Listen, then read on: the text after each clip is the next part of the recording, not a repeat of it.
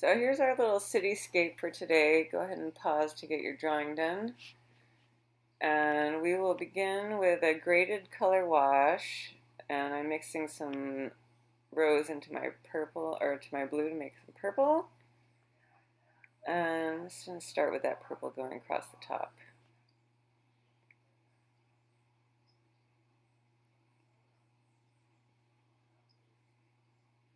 And I'll keep adding more water to it as I'm coming down. And about halfway down this wash, I'm going to switch to some rose. And painting around the tops of these first few buildings. I want to keep those highlights nice on the front of the building, so try to avoid those.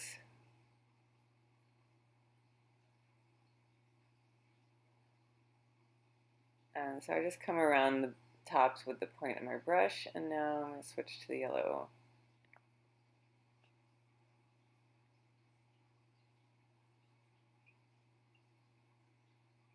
So I'm putting back a little bit more purple into here. My wash wasn't quite as intense as I wanted it to be.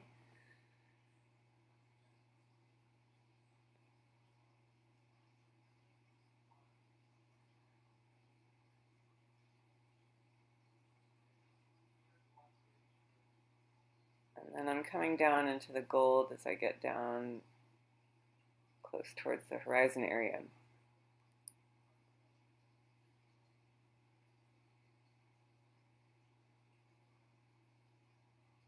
And then these buildings will be covered in the gold. It gives it that atmospheric feel. And I'm just going to kind of let the paint run out of my brush as I get down to the bottom. So went ahead and let that part dry, and now I am adding the gold side of these buildings. So this is an underlayer for this wash. And on the faces of these buildings that are getting blasted by the light, I'm going to skip around a little bit and leave some white areas.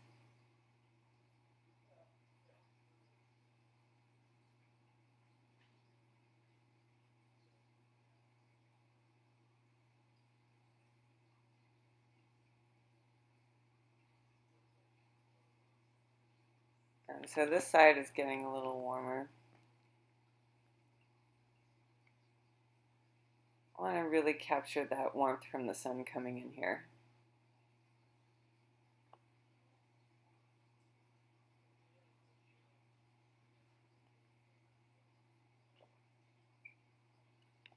So I'm going from quinacridone gold into my Chinese orange to get that extra bit of warmth.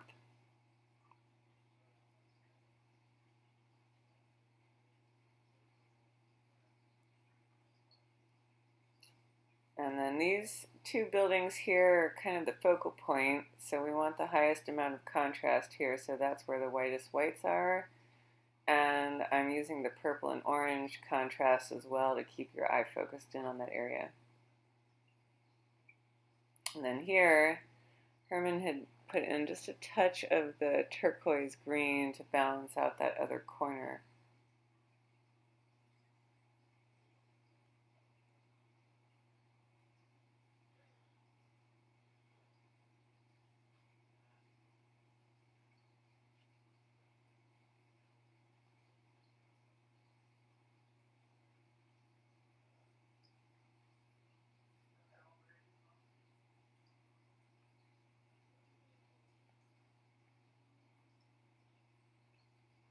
So you can see the front faces of the buildings are getting blasted by the light, and then the side of the building goes back into the alleyway, so that's got the more purple shadow side. But I've also got warm shadows in there, so then you have some of the orange for the warm shadows too.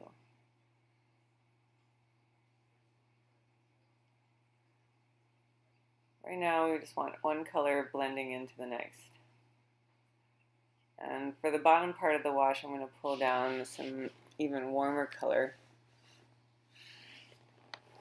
So again, this is the gold and the orange mix, and I'm just spritzing it to tie it in together since this wasn't painted all at once, as it should be. We're just going slowly so everyone can keep up.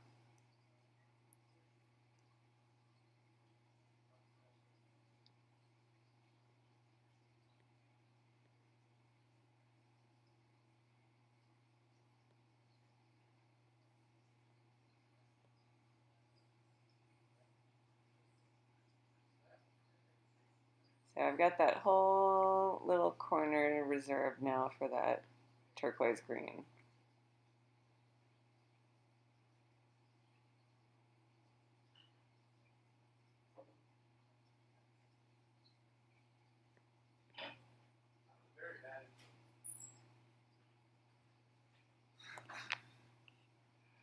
And then we're going to add just a couple touches of purple to that. And I flick some water onto it with my fingers, and that breaks the pigments up and gives it almost like the effect of the salt. So I just mixed some really soft purple for these background buildings, the very distant ones. And some will be a little more on the purple side, and then some a little more on the rose side, and that will give it sort of a shadow side and a warm side, even being far away.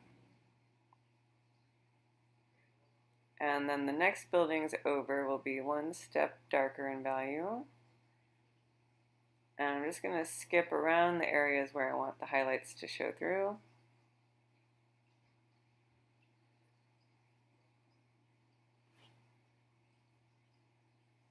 And that will give the illusion of those columns.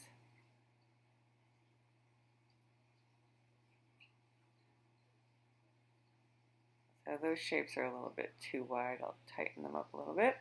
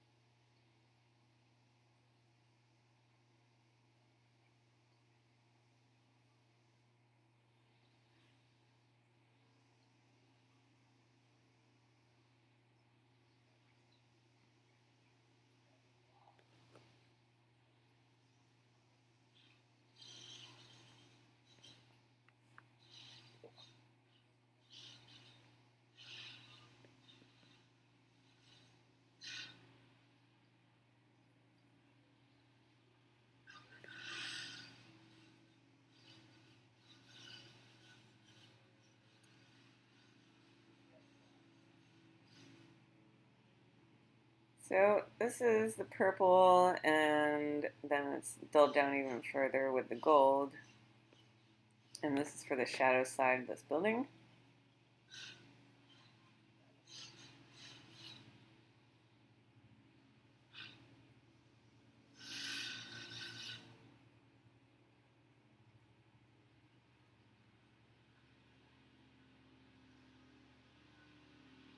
So here I'm going to skip around where I want the highlights to pop through.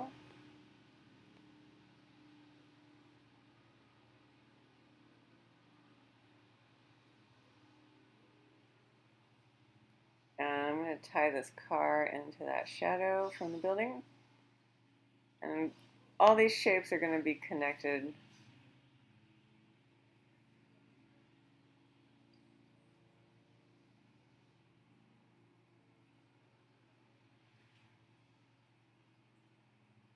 I'm just leaving just enough of a gap for you to make out what that shape is there.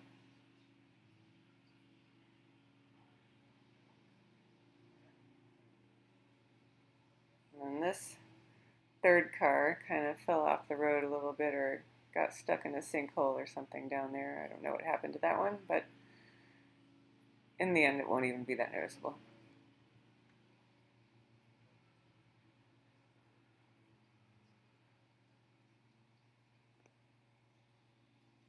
So I'm washing this purple right over everything and tying it all in together.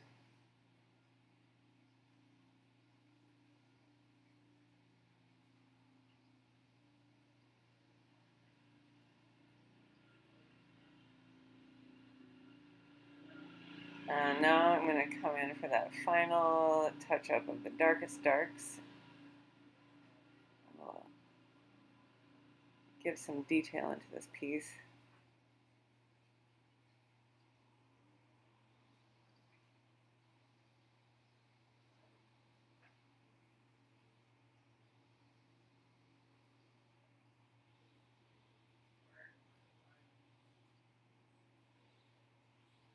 Now my purple is still a little bit damp here, and I want it to be that way so that when I'm putting these darks in, they'll kind of bleed into that a little bit, and I will have some nice soft edges so it's not too harsh of a line.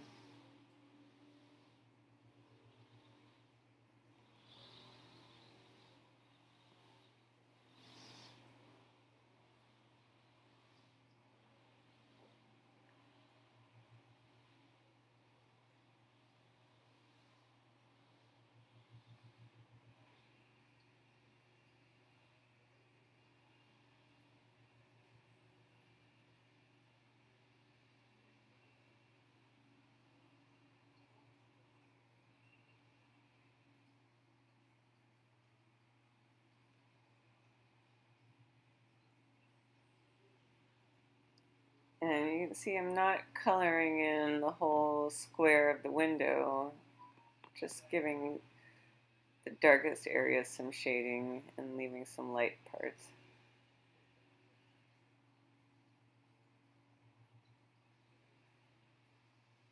And I need to punch up my warms coming in here a little bit more. They faded out a little too much.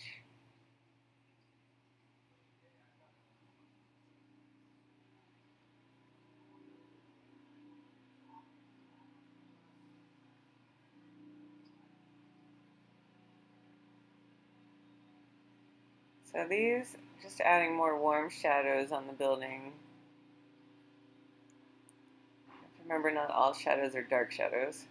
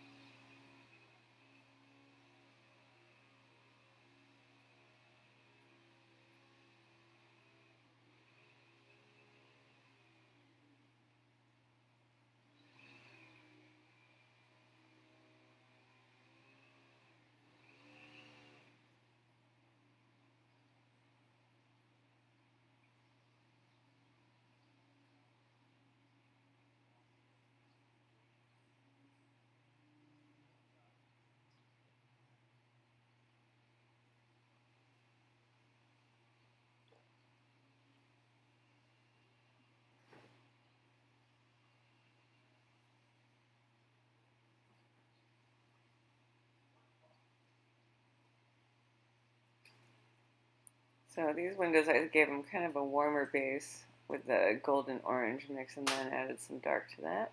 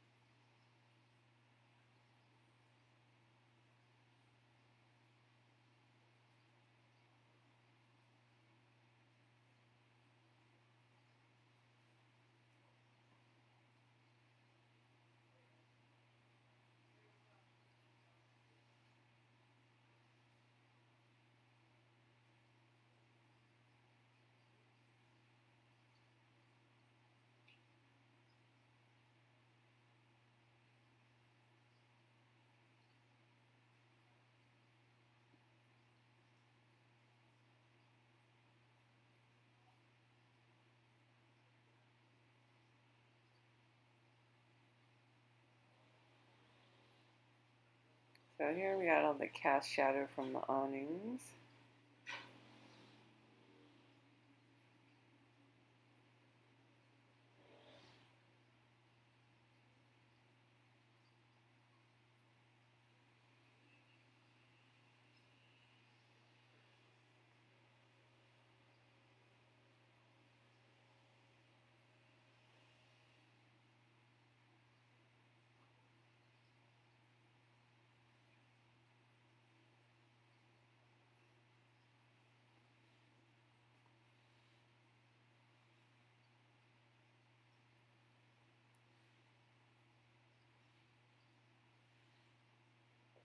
And this guy's got some sort of balcony above it.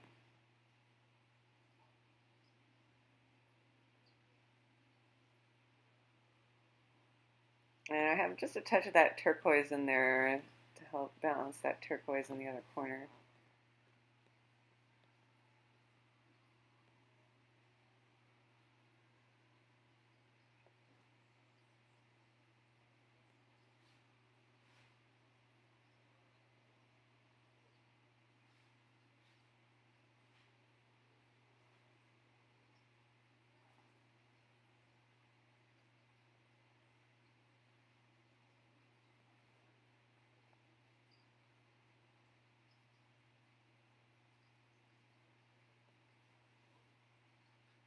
I'm just touching up my shading a little bit.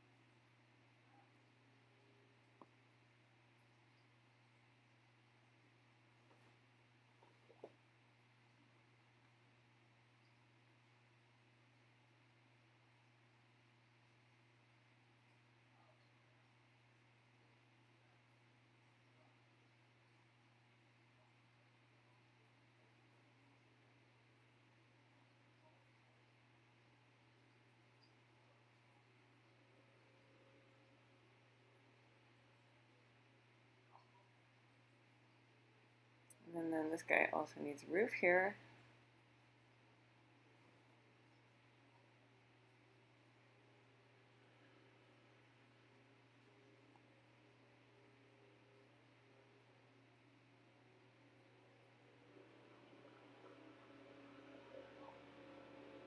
And again, these windows I'm putting a tiny touch of turquoise in with my French ultramarine just so that I keep my nice balance.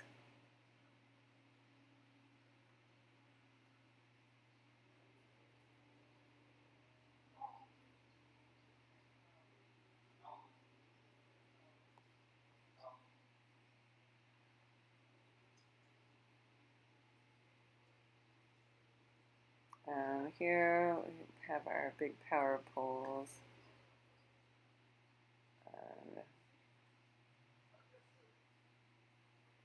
Trying to make that just all nice one move brush strokes.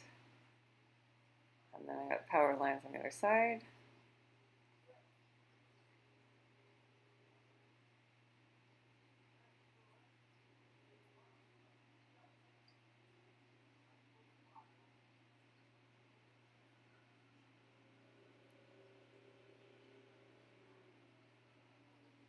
And with a liner brush with very, very little water on it, I will dry scrape across my wires and tie it all in together, and that will be the end for this one.